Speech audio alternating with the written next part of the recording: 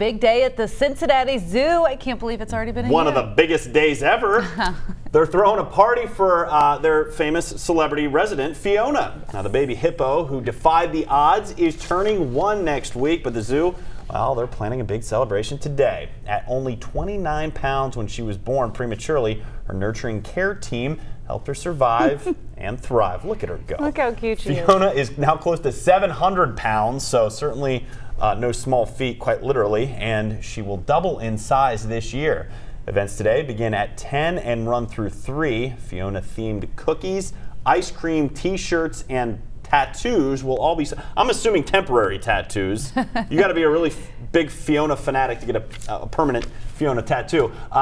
You can also hear from the specialist from Children's Hospital who helped save Fiona's life from 1 until 3, and Local 12's Megan Moore is going to be at Buskin Bakery this morning. They're making Fiona cookies. We're going to check in with her in about a half an hour. And I think it's important to note, we were talking about this, Fiona may or may not be there. It has to be 50 or above for her to be out. And we're going to get fairly close. I mean, we're going to be mid-40s, so maybe they'll make an exception. Yeah, we'll see.